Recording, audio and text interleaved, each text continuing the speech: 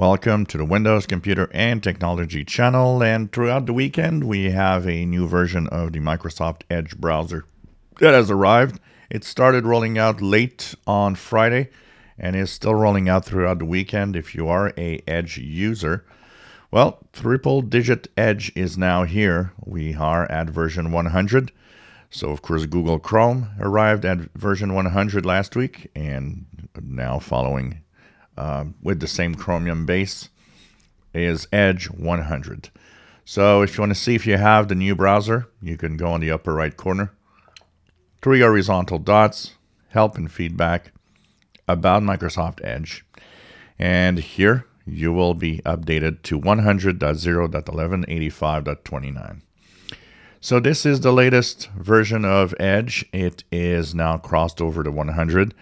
If there is a problem with the fact that you moved to 100 on some websites, there's a flag that can be actually enabled.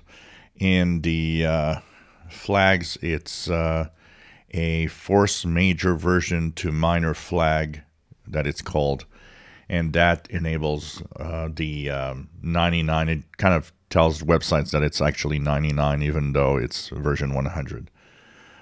In practice, I haven't seen and haven't heard of anybody that has broken websites with Chrome, so I'd guess Edge will be pretty much the same for this on the websites. So most websites will be okay probably.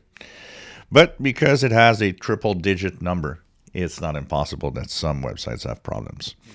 What's in here and the new stuff? Well, first of all, if you actually go into the File Explorer and have PDFs, or if you use Microsoft Outlook, one of the first things that's going to happen is that the PDFs will show up as thumbnails that will actually have a lightweight preview available. So this comes from Edge, actually.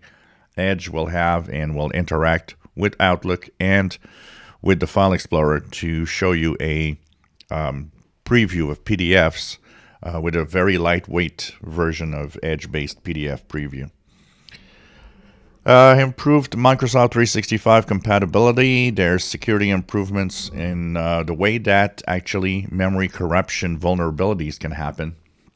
And so what this does is it enforces stack protection. And this means that even if the browser would have a memory corruption issue, to exploit it and get out of that kind of sandbox mode where you can actually do damage or create problems is going to be more difficult.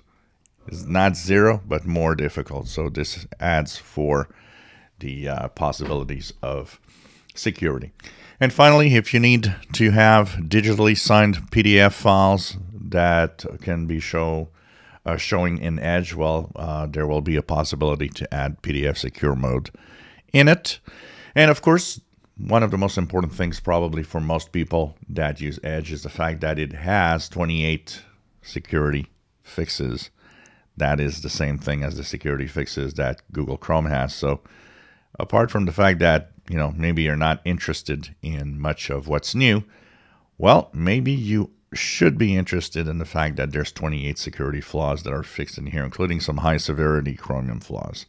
So once again, upper right corner, 3 horizontal dots, help and feedback, about Microsoft Edge, and you should be at 100.0.1185.29, and this is as of today, Sunday, March 3rd, April 3rd,